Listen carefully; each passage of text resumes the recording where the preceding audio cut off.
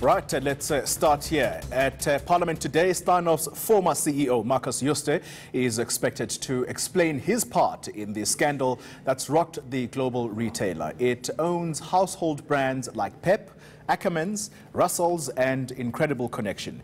This will be Jooste's first public appearance since he abruptly resigned in December over accounting irregularities, which saw the company's share price plunge by 95%. Can you believe it?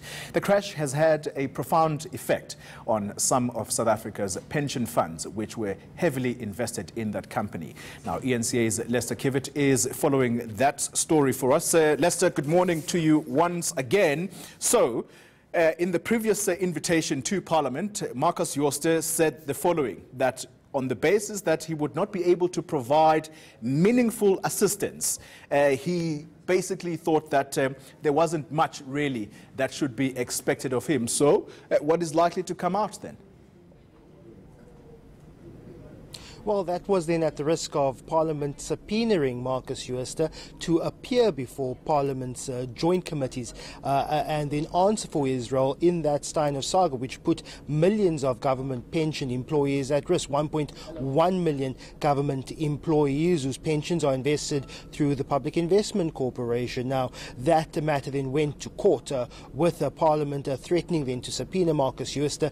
They then reached an agreement in chambers with his lawyers and Parliament, and he then agreed to come to Parliament today, but the scope is very limited. He'll only there was an agreement that he'd only be talking about government's regulatory framework and how that may have led to the Steinhoff saga. But now, speaking to MPs over the course of the last week, since Steinhoff and the former CFO Ben Lachranji appeared before Parliament last week, they're going to have a pretty difficult time to get those questions, to ask those targeted questions, and to get really directed and pointed answers. We do know that Marcus Jooste is already on the parliamentary precinct, just more than an hour before he's expected to appear here.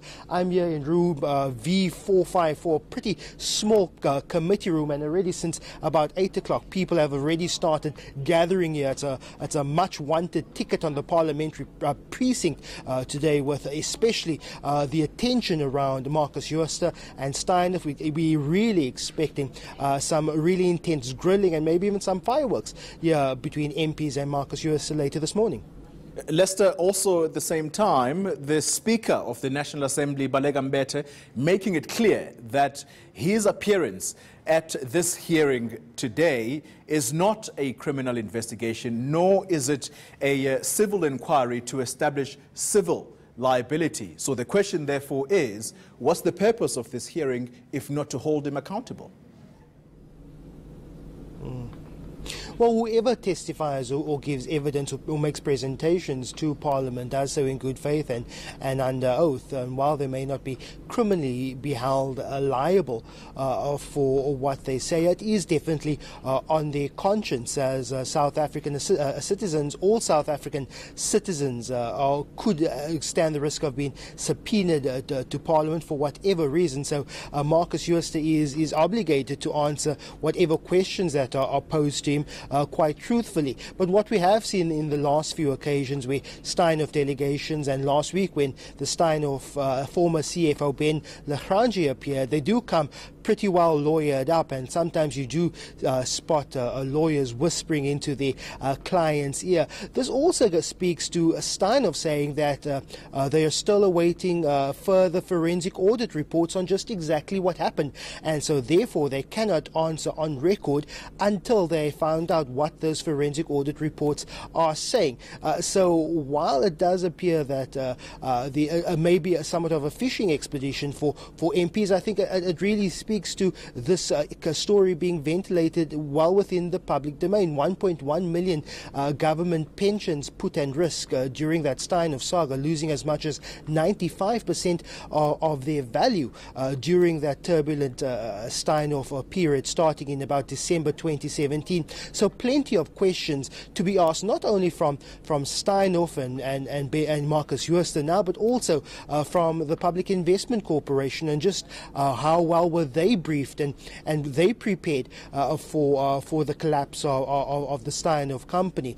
But I think it's also in this air of particularly ANC MPs want to clamp down on perceived private sector corruption. Last week during the Steinhoff appearance, one ANC MP whispered in my ear and half jokingly says this is a battle between socialism and communism, and I'll take that very well tongue-in-cheek from that particular ANC MP. But you've also seen former ministers, now ordinary MPs, David Mahlobo and Nathi Nhleko of the fire pool fame, defending the fire pool of Jacob Zuma, saying in last week's sitting that the events at Steinhoff is corruption of the highest order. So there is this show of trying to make as if it's not just a public sector government corruption, but also a private sector corporate corruption, which is also a societal ill in South Africa. So there are these two waves, one really wanting to get down to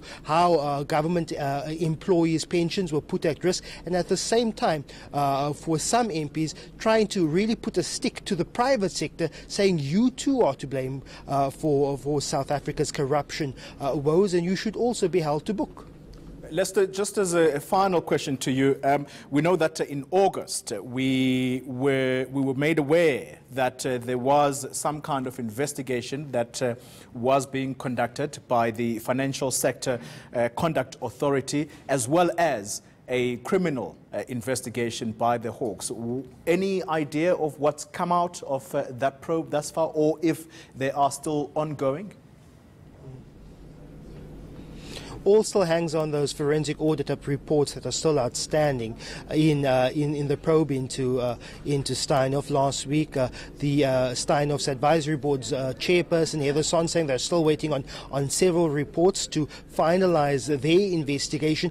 At the same time, some disappointing remarks from the Hawks. They also briefed Parliament last week saying that they've also hit a snag in trying to finalize this investigation. They say they've received 3 complaints regarding a criminal nature regarding Steinhoff, but to date they haven't finalized statements, and saying that they too are also waiting for those forensic audit reports, and also waiting for information from their counterparts in Germany and the Netherlands. So it does seem as if the criminal investigation of the whole Steinhoff saga has somewhat hit a few speed bumps, and they came under a lot of pressure from Parliament's joint committees, saying that action needs to be taken, and those who are found to have benefited from putting government pensions at risk should be held to book and should be criminally charged. As of yet, it doesn't seem as if anything like that is going to happen soon.